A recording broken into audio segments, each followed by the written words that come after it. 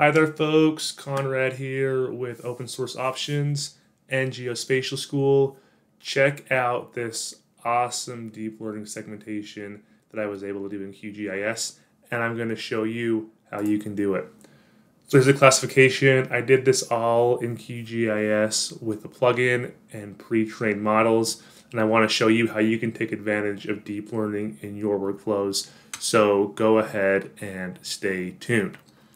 Now, the first thing you're going to need to do is download this plugin here. It's called DEEPNESS, and so I'll show you how to do that right now. Let's install the DEEPNESS plugin. We're going to start in QGIS.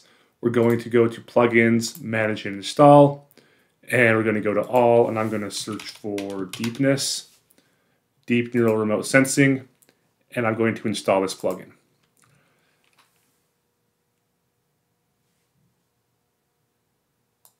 Okay, and now we have this error here because we have to install additional Python packages, which we will go through next. I'm going to close this. Oh, it tells us we can install these packages here. So if we close that error message we had, then we can install the packages. And it's going to try to install this itself. And you can't see me on the screen, but it had a command prompt open up and it's running some things there. You can see that it's working on some things here. And I'll just pause this while this finishes and we'll see how it goes. Okay, so those packages finished installing, and we can test and close. Or we can just close. We can say test and close, and we should be good. So now we can close there. And now we have our plugin installed. And we'll come back and we'll go through how to use this next. Now, once you have DEEPNESS installed, and if you do run into issues, let me show you where you can get some help here. So let's go and just search for DEEPNESS QGIS, and we'll go to the QGIS plugins page for Deep Neural Remote Sensing. That's the plugin there. And we'll go to Details, and we'll go to the plugin homepage.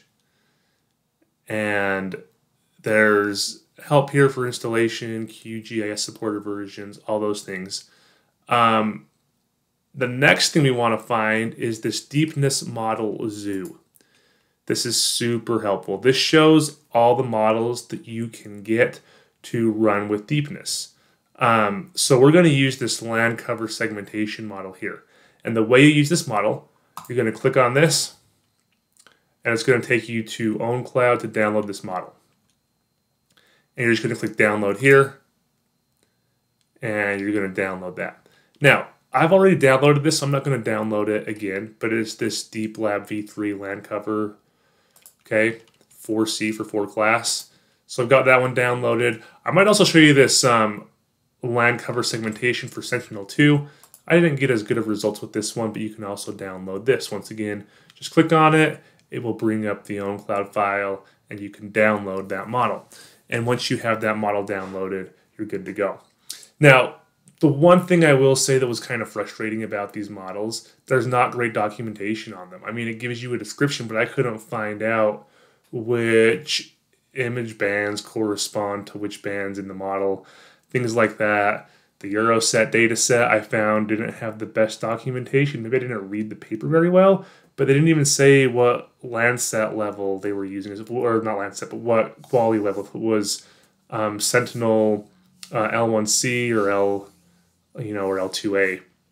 So anyway, whatever the case, this is still going over to download, but that's how you get the models. You're going to download them from this model zoo. Okay, there are regression models, so you can have like a place recognition. There are object detection, so you can identify planes, oil storage, cars detection. I haven't played around with these a whole lot yet, but there's other things for you can create your own models. So that's where you can get these models in DEEPNESS. Now let's go back to QGIS. So we've got DEEPNESS installed. I'm going to make a new project here. Well, no, don't care. I'm going to discard this. So we've got DEEPNESS installed. Oops, I did the wrong thing. There we go. We've got DEEPNESS installed. We have the plugin here. We need to add some data. So here what I have is I have this ortho photo. This is USA NAPE imagery, the National Agricultural Imagery Project. It's not what this high resolution model was trained on, but we're going to test and see how well it does. These data are about 60 centimeter resolution. We can go check it over here. So if we go down and check our pixel size, we're about 0.6 meters, so 60 centimeters. And we're going to need to know that information for running DEEPNESS. All right, so let's have this here. Let's go to DEEPNESS and just open up our plugin by clicking on DEEPNESS. If you don't see it here, you can go to Plugins, DEEPNESS, and click DEEPNESS there. This will bring up the side panel. For the input layer, you want to select your imagery. I only have one thing there. You can do the entire layer. You can mask polygons. You can do the visible part. We'll just do the entire layer for this example. And now we have different model types. We have the segmenter, the regressor, all these other ones. We're going to use a segmenter. And now I'm going to browse for that model I downloaded. I downloaded mine to this temp folder, and it is this DeepLab v3. So I'm going to open that. And now I can reload the model to reload the parameters. I can load the default parameters, and you can see the model info there. Now here we can see that image input requires 3 bands. Our image input is 3 bands. The model input requires 3 bands or 3 channels, so those line up. We're putting these in sequence, so hopefully it's the right sequence. I couldn't find documentation to show otherwise, so we're going to go with that. Here the resolution, we're going to put this at 60 centimeters because our image is 60 centimeters. We can't change the tile size because that's something for the model that we're just not going to be able to change. And we can adjust tiles overlap here if we want to. Let's try this at 15% and see what happens, and then we can try it again at like 50% or something. Okay, class probability threshold, we probably want to put that at 50% or greater. And we can remove small segment areas. This is usually set at 9 or something like that. Okay, and you can play around with these parameters to see what gives you the best options. So once you have that set up, now we're ready to run this model. And here's where it's just super powerful. Just inside of QGIS, we've loaded this deep learning segmentation model. Now I can just click run. Oh, and it says it's already processing. This is strange. Anyway, there it goes. It's going now. And you can see that we have this running here, and it's processing. So this is going to take just a few minutes to complete, but it's not going to take as long as some models do because this model's already been trained. And so we're going to get results within 10 minutes here. So I'll just pause this, and then we'll come back and see how things look. Okay, so we finished processing, and you can see that we have some basic stats here. We have this background area, which accounts for the majority of our image. We have buildings, woodland, water, and road with the other ones. So I want to click OK, and we'll take a look at this classification, segmentation. And one thing I want to note here that I forgot before is there's this output format, and I selected all classes as separate layers. And what that does, it gives you model output in this layer group where we have all these different layers selected here. You can change this to separate layers, single class as a vector layer, whatever you like. I kind of like this output. But let's go ahead and take a look at what we have and see how accurate this is. I think we're going to expect some discrepancies just because of the nature of the data, but that's okay. So if we look in here, you can see, I'm going to turn off background so we can get rid of that. You can see that a lot of this water here was classified correctly. Some of it was missed. Some of it appears to be classified as woodland. You can see that, some woodland in the middle. But not too bad overall. We have woodlands where woodlands should be, it looks like, for the most part. You can see that we have some water down here in the shadowy area. But overall we did decent. I think the thing that looks like it did really well is roads. These roads are kind of this green color.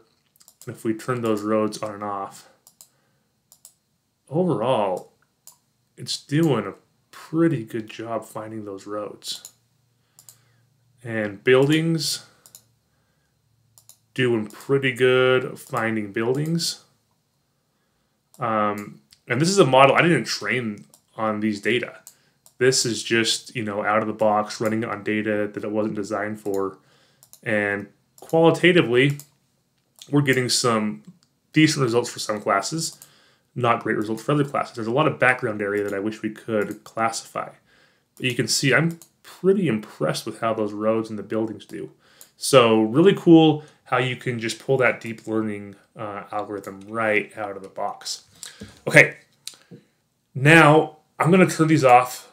Let's do this with Sentinel data. It's just a little more involved. Do a little bit of data prep for Sentinel. But let's go ahead and do it so you can see how that's done.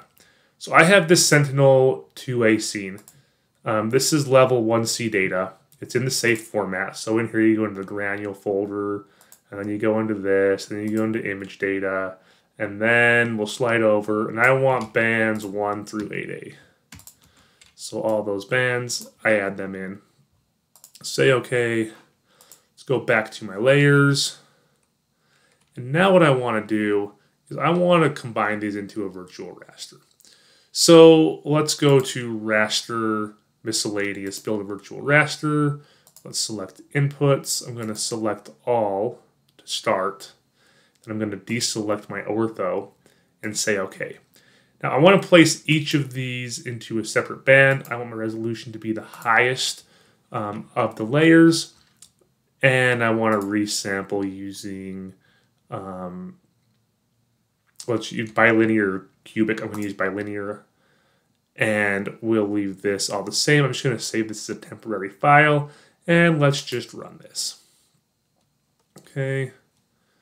And let's close that. And now that I have this virtual raster, I can remove all these layers to clean things up.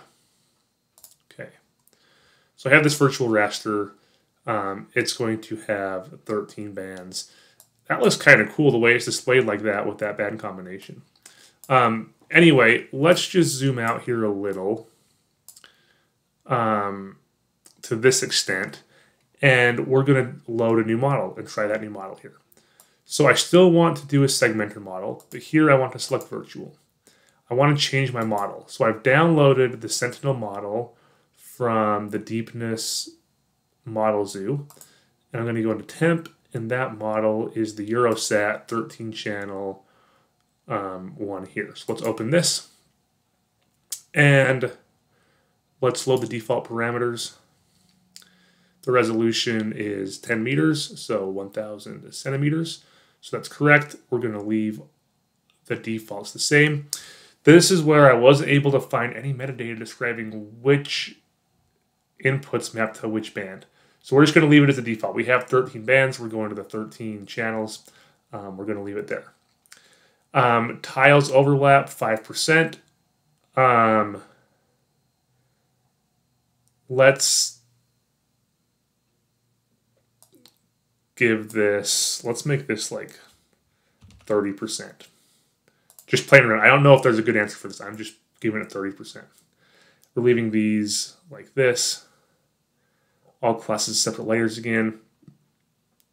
And let's go ahead and click run. And it says it's already in progress, but I think that's going to come out in just a minute. So I'll pause this again while it runs. And there it goes. It's running now. So I'll pause this and I'll get back to you when it's done. And there's a couple of things I want to tell you about. One, I made a mistake. I meant to do this for just the visible part of the layer, but I did it for the entire layer. So it's going to take a little while to process. It's going about, 1% per minute probably. So we've got a few more minutes. Maybe we've got over an hour till it's done. But I'll come back. Yes, since it's got 57 minutes till it's done. I'll come back when it's done and we'll still go through this. Another thing I just want to point out, I opened up this layer styling panel and I restyled the imagery so that it is 432. So we get true color out of this and it's going to be easier to evaluate that way. So just so you know, that's what I did. And then we'll come back and I'll show you the results here when it's done in about an hour. All right, that took about an hour, but we finally got this done. you can see with this model, we have a lot more classes. And we can go through and just take a quick look at some of these. I'm going to use the identify tool for QGIS just to identify the features we have.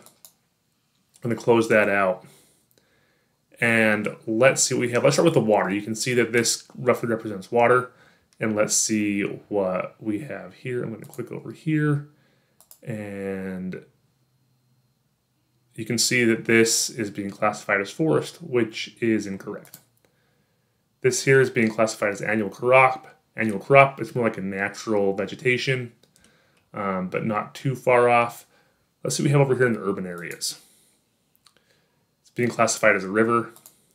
It's being classified as a highway. Highway's not too far off. River's kind of far off for urban. Let's see what we have over in this area. Pasture, not horrible. That's being classified as pasture. Industrial buildings, and those are more like pastures, it looks like. We can zoom in and we can turn this model output off. But yeah, you can see that those are more like pastures and they're classified as buildings. So whereas our other model worked relatively well, I feel like the one with the NAPE and high resolution imagery, this model is not working so well. So these are just some things to be aware of as you work with these deep learning tools. They're out there. These models have been developed. There's training data for them. And they've been compiled in this DEEPNESS plugin for QGIS. And it's really powerful. You can get started with deep learning really quickly here. But as you do, just be careful. Make sure that you check your data. Make sure you read the metadata. Like I said, these models aren't documented really well, or at least the documentation was not very easy to find, which was disappointing. But that doesn't mean you can't use them. If you find the model works well, or if you want to take that model and train it with other data, it might provide a good opportunity for you. So I hope you've enjoyed this. I hope it's given you an introduction to deep learning with QGIS and helped you see what might be possible. Like I said, this is just going to be a start for you. There's a lot more to get into, but if you have questions, feel free to ask. And as always, thanks for watching and good luck with the GIS.